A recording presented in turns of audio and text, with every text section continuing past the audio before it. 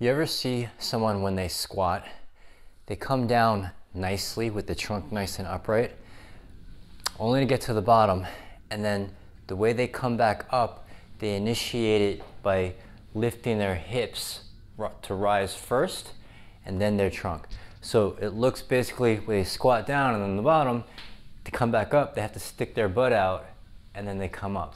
What that does, not that there's anything wrong with that, unless you understand what's actually going on, that type of patterning tends to load the lower back a little bit more than necessary, especially if you have a barbell or some kind of loaded implement on top of you. And then when you initiate the movement from the hips first, it brings the trunk forward more, center of mass goes forward, more stress on the lower back or the back muscles in general so that you don't fall forward. So I guess the question would be, why do people do that in the first place?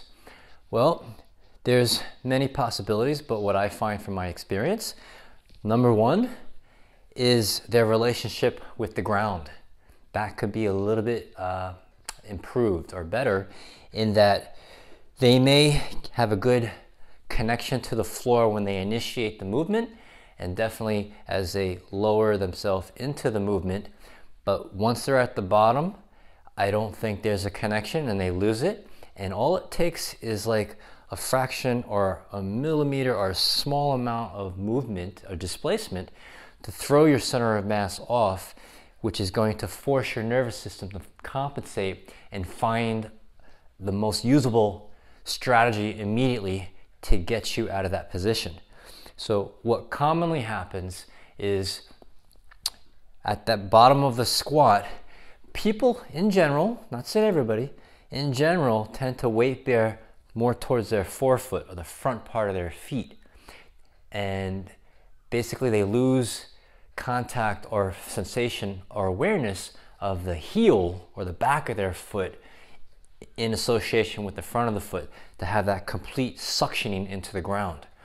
So imagine if you have more weight forward onto the balls of your feet on the bottom of a squat, and you have weight in front of you or in back of you during a back squat or a front squat, and how that weight is trying to weigh you down, and you have to counter that, but you just narrowed your base of support from going from 2 whole feet to the front part of your feet.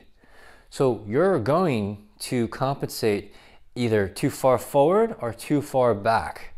So in this case, you're already forward, so something has to go back. So to prevent you from falling forward and crushing yourself into the ground, usually the brain says, ass up, get your stripper butt up. And then that usually solves the problem and the person's able to stand upright.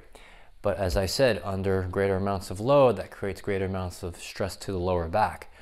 So, solution to that is train yourself with lighter weights or even just your body weight. What I call suction your feet into the floor, where no part of your feet or your shoe comes off the floor as you, not just as you go down into a squat and you're holding at the bottom, but also as you come up. There should be no part of the movement where your feet lose contact with the floor. Understand when there is, you may or may not be aware of this, but understand that that will be compensated for somewhere else in your body, because that's what your nervous system does. It's there to protect you, but it's only going to protect you to the point or to the degree of strategies or patterns that it's aware of. So basically it's use it or lose it all over again, where you have to understand or experience different patterns for that nervous system so that it can use it in its repertoire. So that's the first thing, is contact with the ground. Suction your feet into the floor. The next thing I usually see or usually recommend is, once you have that floor contact, is again, get yourself, keep your trunk as upright as you can, and then use your legs to lift you up, okay? That cue is forcing you to use your legs more while your muscles in your upper body are isometrically stabilizing you, controlling you to stay in an upright position. Now, I'm not just saying stay upright, use your back muscles. No, you got to use this whole cylinder thing of what we call your rib cage, pelvis, shoulder girdle. okay? So they have to get in a good alignment, a good solid unit, so that your legs are the primary movers of the squat. Let them do the work. You have to get your upper body in position so that it can hold that weight. So the brain doesn't have to worry about, I just hurt my back, I just whatever.